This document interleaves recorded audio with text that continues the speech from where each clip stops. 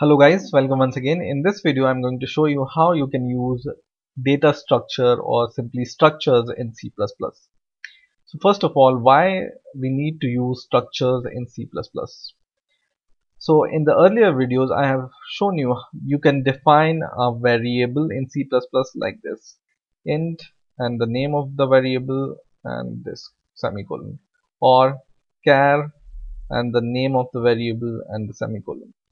So this int and char are the predefined data type which is provided by C++ to us. So we haven't defined this int or this char.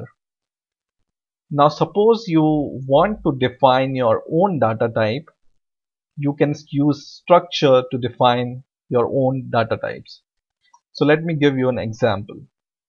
Now for example, you want to define a structure for a book.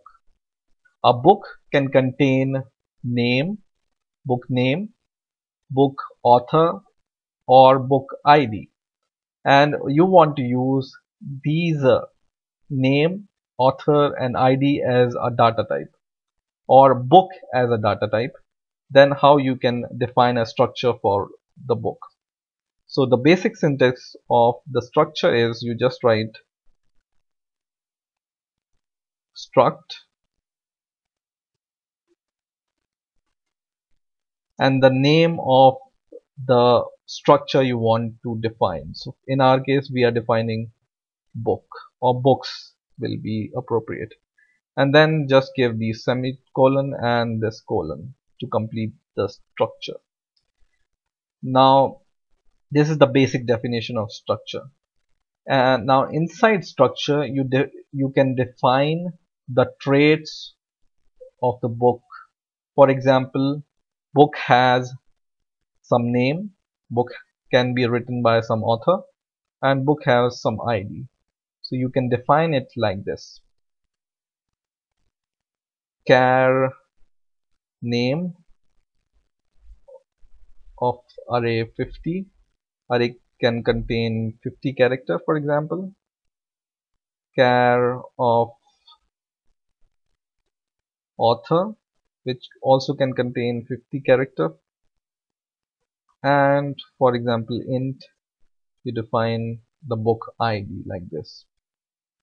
So now you have defined a new data type called book, and now you can use this data type in order to call these members of your structure. So how you can call this structure from in your main? You just need to once again use the keyword struct and the name of your structure, which is book, and then you need to give the name of the variable you want to give to your book data type. So for example, I will define book1 as a variable name, and now for example I want to assign the value to my book1 variable, which is of kind book, or the data type of book1 variable is books, right? So I want to assign some values to my book. Now I can assign value to my book like this. I will write the name of my variable book1, and when I use dot, which is called dot separator, then you can see the option I can call any of the three members using this dot separator. For example, first of all I will call this name, and then I can give equal to and give the name of the author. So not the name of the author, but the name of the book. So name of the book, for example, we can give C++ tutorials. Okay, but one more thing I want to show you, that this type of assignment to the character array is not very efficient.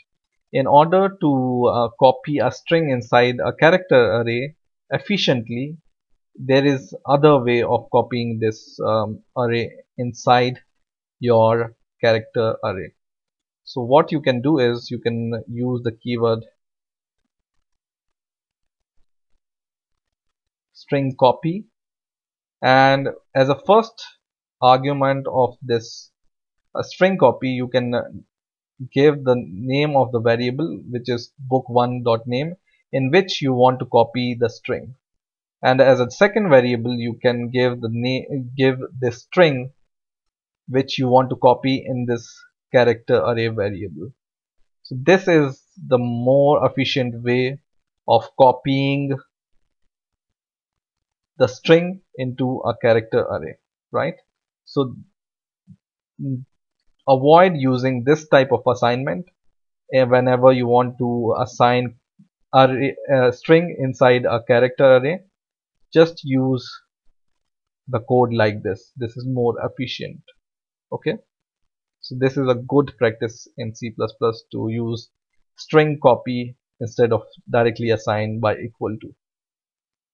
Now, and one more thing, in order to use this keyword string copy, you need to use this library. So just write include C string library.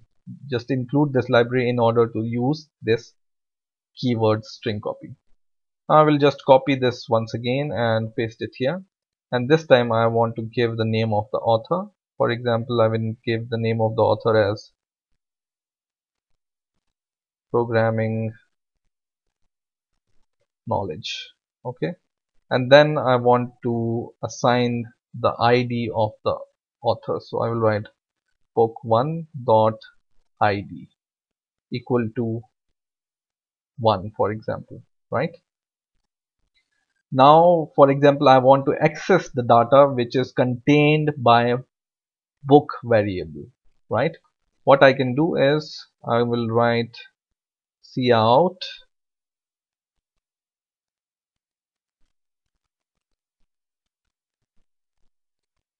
book one name,